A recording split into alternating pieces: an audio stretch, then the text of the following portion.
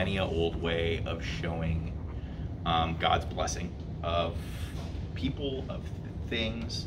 And so we use oil as a way to bless the hands of, specifically of our staff that works directly with nurses, as a way to show that not only are you blessed, but you are blessed to be a blessing to the people that you're caring for your day in and day out, right? And so that's kind of the thing. So if you'll come in, I don't know where the best spot is. Yeah, just lay your hands like this. And I will bless each of you and say a little prayer. Lord God, we thank you for each of these who, Lord, you have blessed to be a blessing, who have called, Lord, to care for patients who come through here, to incarnate and be your hands to them. Lord, I pray that you would use these hands to bring healing, to bring help, to bring comfort, to bring grace.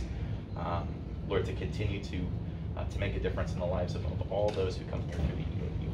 Lord, thank you for that. Thank you for the call that you've placed on them. And Lord, we trust that you will give them everything they need to bless others. We pray all this in Jesus' name. Amen.